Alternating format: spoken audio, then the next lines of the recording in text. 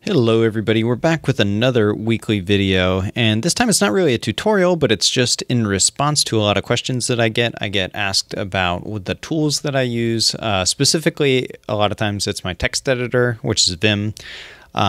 But there are some other tools that I want to use and I'll bring up just to kind of show you in general what my workflow looks like for a lot of different things, even though you might not see all of it in the tutorials that I do, because I try to keep it as simple as possible for the sake of somebody who doesn't know all of the tools that I'm using. So the first thing that I use and that everybody really cares about here is Vim is my standard text editor, but I have been using NeoVim as a variation of that for about a year now.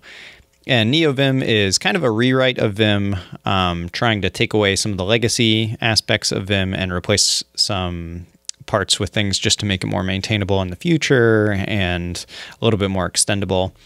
Some of the big things out of the box that you've seen already are the fact that there's a terminal emulator built into it, so you can boot up a terminal right inside of Vim, and that happens when I run my tests quite often. So that's pretty neat, and that's kind of my standard tool.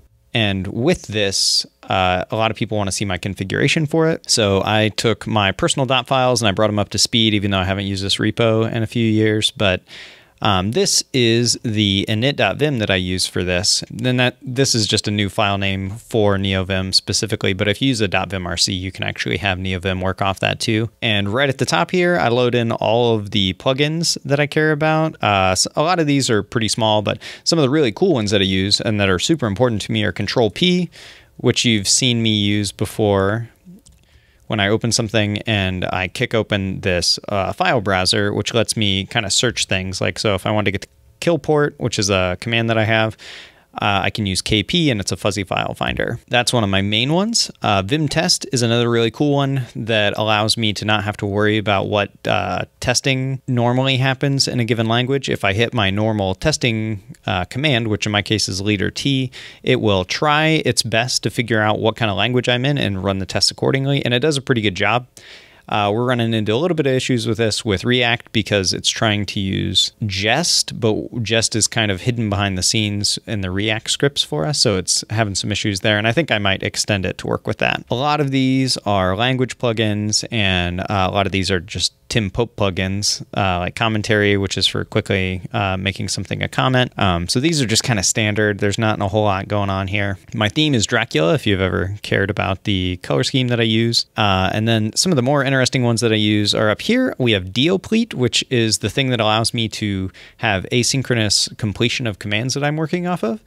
So occasionally you'll see a drawer open up with like some autocomplete suggestions for me. That's Deoplete. And if I'm working in a language that is statically typed or basically just compiles down and it can find its own information, then I can get some really, really useful stuff for that. So if I'm working in Go, it can try to autocomplete based on the package name that I'm currently using and giving me the public functions that are on that package or on that struct. And then paired with that, Alchemist runs a server in the background that allows me to do that with Elixir modules and showing me the function signatures that I have access to. That's about it for the Vim aspects here. The rest of this is just configuration, and I try my best to comment things. And there's a lot of, they're segmented. That's what these little squiggly brackets are. So they should all be folded if you first look at this. Hopefully that's useful to somebody, and I will have links to all this in the video's description. But you'll notice that to load all these things in here, we're using plug, and then this name here, that is a package manager called Vim Plug,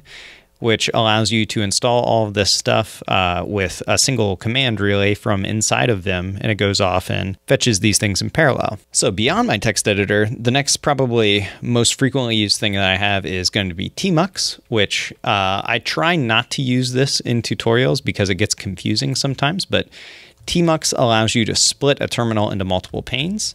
So if I create a new session here, I can use the prefix command here, and I can split this, and then I can switch back and forth. So normally I would have Vim open up top and just a shell underneath that I would interact with all the time. And then you can also have multiple windows. So you can create a new window, and over here I would run my server, and then I can bounce back and forth between these things.